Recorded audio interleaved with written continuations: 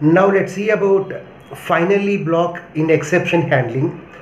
Finally block is always executed when there is an exception or no exception. We can have finally block after the try and catch. Let's see this example. Name of the class is finally. Let name of the class is demo on finally. So demo finally. Public static void main string args. We know that execution of a program starts from the main method. Next, int a of is equal to new int of 2. So for two elements the memory is allocated. That means for a of 0 and a of 1 the memory is allocated. Next, here we have a try block. We know the advantage of a try block. Try block contains a list of statements that may generate an exception. If there is an exception in the try block, then throw keyword throws that exception object to the corresponding catch block. So here we have a statement like this: system.out.println a of 4 is equal to plus a of 4. But here the memory is allocated for only two elements. But here we are trying to access a of 4. So what will happen now? Throw keyword throws array index out of bound exception to the corresponding catch block.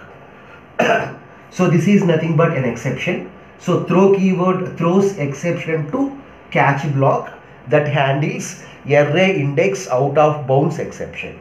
So now this object E contains that array index out of bounds exception object. Okay. So here we have a statement in the catch block system.out.println E. So here what is the output now? Array index out of bounds exception class is available in java.lang package. So this is the output: java.lang.array index out of bounds exception. Array index out of bounds exception. So this line will be printed as the output. Here this line won't print. Okay. Why? Because in this line we have an exception. So throw keyword throws that array index out of bound exception object to this catch block. So catch block contains a list of statements that handles the exception. So the catch block is executed, and after executing the catch block, control goes to the finally block. Finally block always gets executed if there is an exception or no exception. In this example we have an exception in the try block. So throw keyword throws that exception to catch block. Next, catch block gets executed. So this is the output we got. Next, after the catch block we have a finally block. So this finally block will be executed now. A of 1 is equal to 30. Here there is no problem for a of 1. For a of 1 the memory is allocated. Here memory is allocated for the first two elements such as a of 0 and a of 1.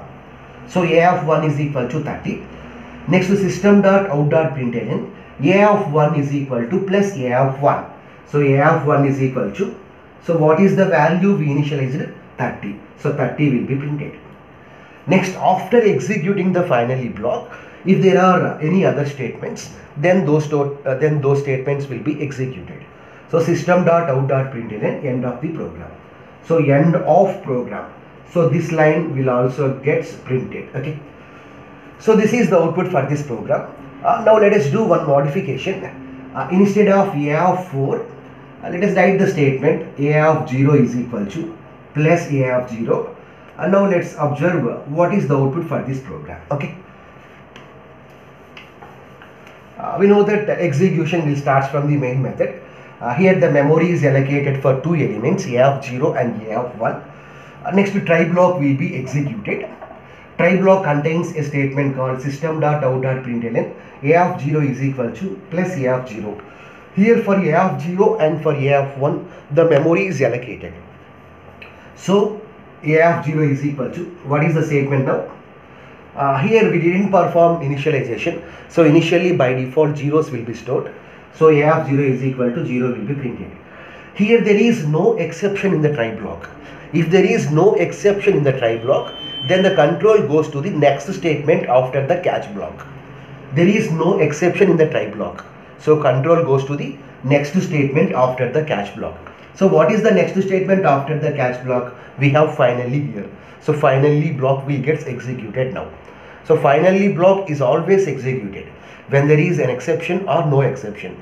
In the previous program we don't have any exception, whereas if you make this modification we don't have any exception now, so that this block will get executed. So a of 1 is equal to 30. So what is a of 1? 30 will be printed. Next, end of program, this message will be printed. So this is the advantage of finally. So the body of the finally will always gets executed if there is an exception or no exception. So this is about finally block in the exception handling.